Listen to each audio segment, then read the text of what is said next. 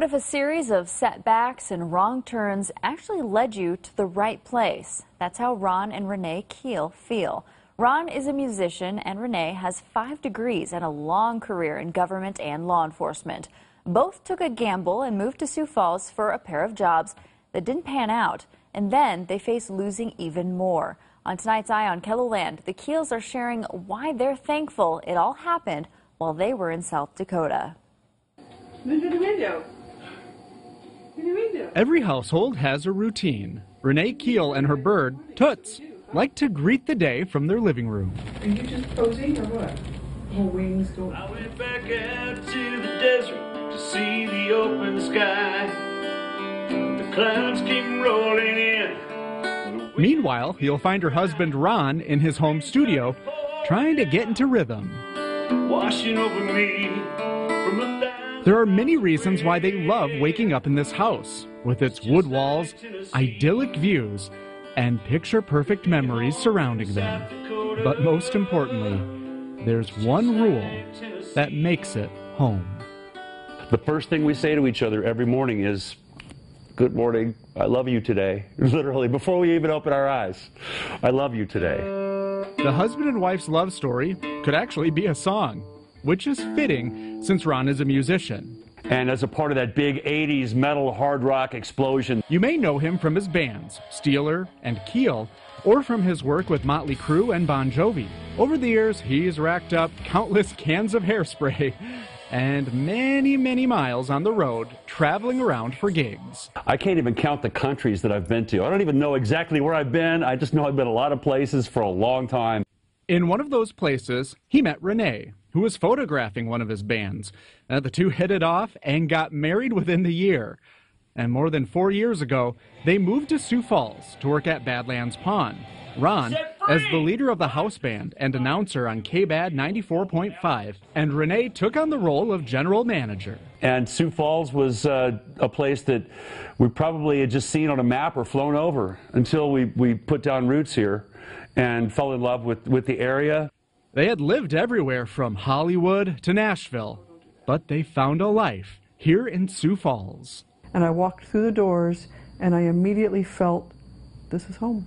Everything seemed to be working out for the Keels, until it didn't. And all of a sudden, the business went out of business. We got our butts kicked.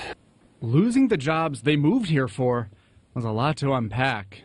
But the Keels didn't pack up and leave. Good thing they didn't, because the worst was yet to come. The job wasn't the reason I was supposed to be here. The job is the carrot that needed to be dangled to get me to the zip code I needed to be in to save my life. In 2016, just 19 days before Badlands Pond closed for good, doctors diagnosed Renee with stage 2 breast cancer, and it quickly turned into stage 3. 16 weeks of chemo led to 8 surgeries and day after day of radiation. All of that, Renee says, she could handle. She says the hard part was telling the love of her life. I simply said, I have breast cancer. That scared me.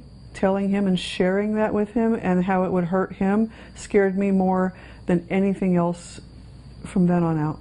It was the toughest conversation we've ever had.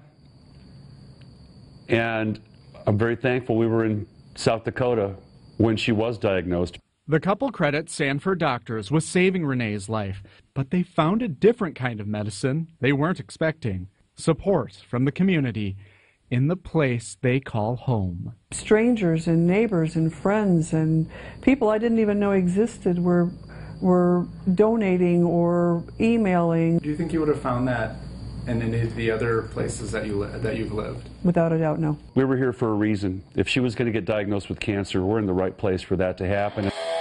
Welcome all our friends. The Keels are finding their rhythm again.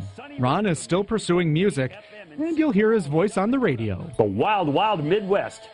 Renee's health is good, and she even wrote a book about her experience. Above all else, these two are thankful they're here together. We're home, and we plan on staying. We're here for good. You're not getting rid of the Keels. After all of their journeys, literal and otherwise, take a lesson from Ron and Renee Keel.